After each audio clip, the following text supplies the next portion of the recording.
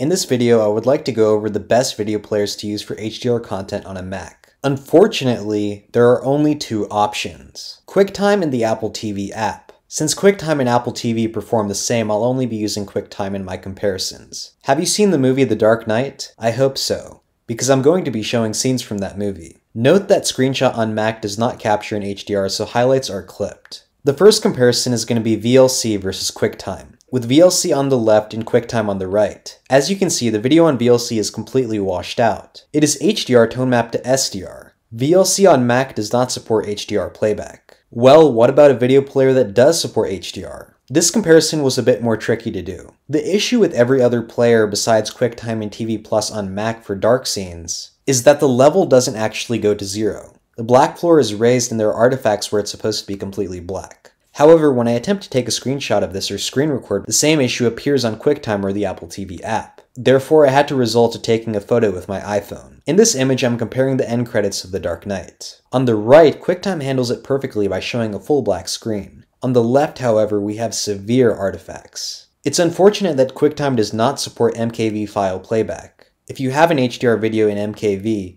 you have to convert it to an MP4 or MOV file. I recommend using Subblur. I've linked the tutorial I personally use in the description. If you found this video helpful, please be sure to leave a like, subscribe, a comment, and possibly share it with your friends.